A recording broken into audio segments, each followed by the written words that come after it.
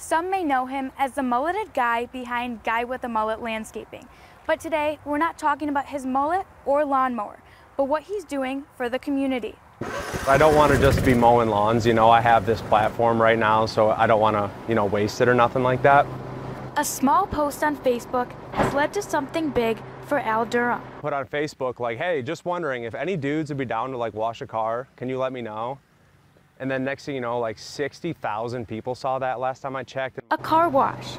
Thought it'd be funny to just find a bunch of the biggest, buffest guys I could find. Where the payment is diapers. And then have them wash their car in exchange for diapers, and which we'll give out to single parents around the area. Also in return for some coffee from Toads. We're going to help out with washing cars, and we're also going to provide vouchers for half-off lattes that day of the car wash. But it doesn't stop there. Al's also collecting diapers through Amazon. And already every day I'm coming home to a bunch of different packs, packs of diapers, and it's super sick. His goal, to fill up an entire trailer. It's going to be at the Emmanuel Lutheran Church in Grand Ledge, 517 South Clinton.